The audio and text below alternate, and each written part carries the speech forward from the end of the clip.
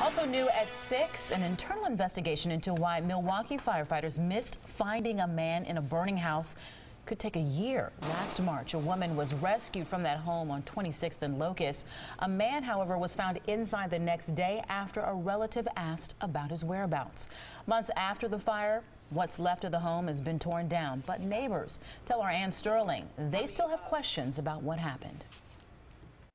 5 months after 2 people died in this house fire at 26th and Locust, neighbors still want to know how firefighters didn't see the body of 55-year-old Billy Bowen.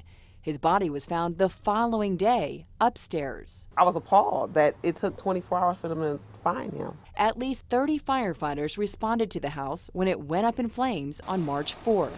According to the medical report, crews had apparently gone through the upstairs hours after the fire was out, but didn't see Bowen. How could you miss? I didn't understand how they could miss somebody not being there. A body being up there. Why they didn't catch the body the first time?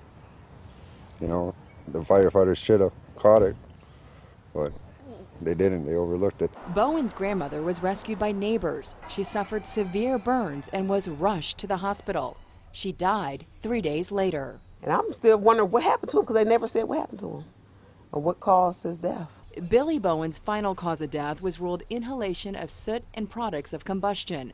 The Milwaukee Fire Department is still conducting an internal investigation, making sure standard operating procedures and guidelines were followed. We do have an internal investigation which is talking to all of the companies that were involved, talking to all the individuals that were involved, along with the particulars of that day and that event. Ann Sterling, today's TMJ4. The city's Fire and Police Commission is also investigating how Bowen was left behind.